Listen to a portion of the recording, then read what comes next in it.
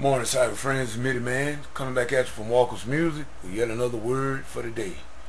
We like to say we give God the honor, give Him all the praise for life, health, and strength for as well as it is. People, it could have been the other way, but God saw fit to keep old Mitty Man here for one more day, and we give Him honor. Also to the YouTube fam from Baby Justice, all the way up to Big Papa JT's, well, it's Mama JT. Y'all know the routine. We love you. Ain't nothing you can do about it. Also to the End Time Harvest Gang, Brother L.A. from Kingdom Knowledge, Elder Branka McCrae, Lex Sister 777, Brother P.P. Drone, Brother Hardin Cliff, Brother and Papa JT, Little Brother Orange Flavor, Leonard and Kate, as well as our Sister Linda of there in New York City. We just want to say that we give all of y'all your accolades and we give you your honor. Glad to have you as a part of my circle. I'm glad to be a part of your circle. Want to give a special shout out here this morning to our brother Leonard out there in Missouri. I hope I'm getting that right, Leonard. I think I remember once we was talking, you said you was from the Missouri area. I think that's what you told me. I hope so. But I know you're out there in the Midwest. It's got to be Nebraska or Missouri. But at any rate, we just want to say we want to give you a special shout out this morning, man. Enjoyed last night, man. Well, I should say earlier this morning, man. Me and Leonard was on doing some screen capture and did a screencast, and Brother Leonard was showing me the ins and outs of this here software called Fruity Loops. And I mind you, I know he only touched the surface of it, but that is some serious software. So if anybody in the music production and looking for something that you can really get the job done, I can see from the thing that Brother Leonard showed me last night about that software, and that software is very well underrated. I believe that, and I mean, Brother Leonard has not shown me just only little things just yet, and I mean, he's only scratched the surface, I'm quite sure, because I've heard of the software before, but never had anyone that sat down like he did. And he went into the application himself and just showed the ins and outs of it. And we just saying we really appreciate that. We enjoyed it, and we're looking forward to doing some more things like that, Brother Leonard. That's what it's all about. Like you said, man, it's all about sharing and helping. And no one knows it all. I try to tell people that none of us get. The only somebody knows everything is the Holy Spirit. Point blank. And so we can all learn from each other, and we should. Matter of fact, our brother JT was speaking one time about how he uses Cubase. Everybody got their own little thing that they use, and whatever is that you can use the best to make your workflow be faster, that's what we should use. And like I said, I thank God for you as well as Brother JT. And like I said, Brother JT got a lot of videos up, tutorials, and I tell everybody that if they want to learn certain songs and want to be able to jump up real quick and play some things in their local church, and want to be a part of the service, they want to contribute, all they have to do is just take some time out and learn and go, and the tutorials are there, and Brother JT explains stuff just as Brother Leonard was explaining Fruity Loop. You go there and you spend some time in it, and therefore you can learn. So with all that said, I just wanted to, I had to give both of you shout outs and everything, and let everybody know this. Use the resources that are available to us. And if you're not getting anything, it's really your fault, because the internet is full of help.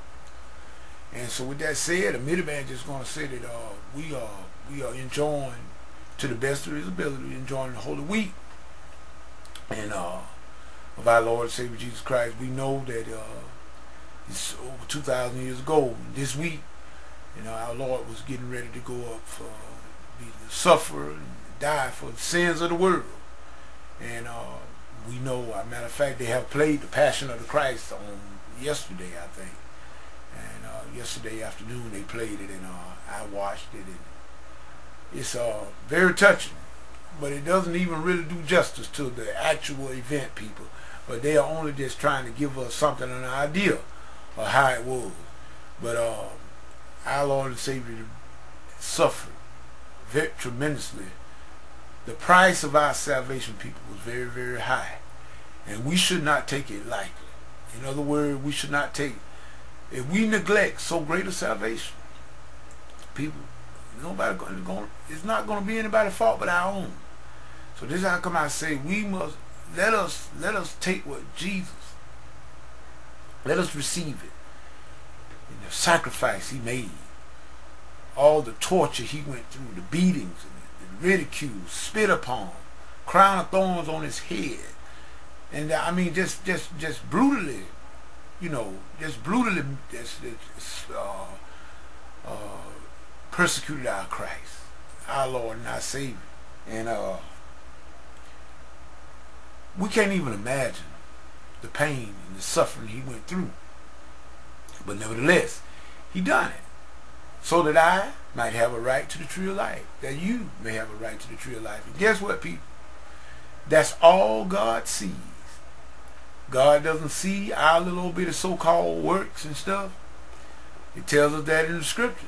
Not a work lest any man should boast. Nobody's going to boast and glory in front of God. God's going to see what his son done. That's it. That's all that God sees. If God saw me, I'd be messed up. Oh yes. I don't know about you, but I know I would be messed up if God saw me. But thank God for Jesus. God only sees the blood. And it's just like Jesus was that Passover lamb. He said, wherever I see the blood, that's what I'm going to pass over. So with that being said, people, let us thank God for Jesus. Let us thank God for him. And Father, let us, y'all, let us just accept and receive the free gift. It's free, people. But it does cost you. It costs you your life. I give up my little so-called life for his. That let him live his life through me. That we may serve each other. People, it's all about a servitude. We are servants of the Most High God. And we need to do it by what? God looks at me, how I treat JT, how I treat Brother L.A., how I treat Sister Elect 777, how I treat Sister Kate, how I treat Brother Leonard, how I treat Brother Papa JT. That's what God looks at Midi-Man for. He don't look at you for what Midi-Man is supposed to do. He looks at Midi-Man. And that service, that servitude, my life is supposed to be consumed in what I can do for you. Not for what you can do for me, but what I can do to serve you. And guess what? Your mission is for what you could do to serve somebody else outside of yourself. If we could get that picture, that's what Jesus said. A servant is not greater than his master. But he lowered himself to wash his disciples' feet. He did it as an example. He said, now look at me. I am the master. But look what I'm doing to you. Now, you mean to tell me you can't do it to each other? Because you see, we are all servants. Jesus is our captain. We say we follow him. So how come we can't do like him? If Jesus could humble himself and wash his disciples' feet, then what are we doing, people? Why are we so hard? Why can't we humble ourselves to do something? We hold a grudge against a person for 40 and 50 years. Some, well, you know, don't know what they done to me. I know what they done to Jesus. But yet it's still on that cross, Jesus' Father forgive them. For they don't know what they're doing.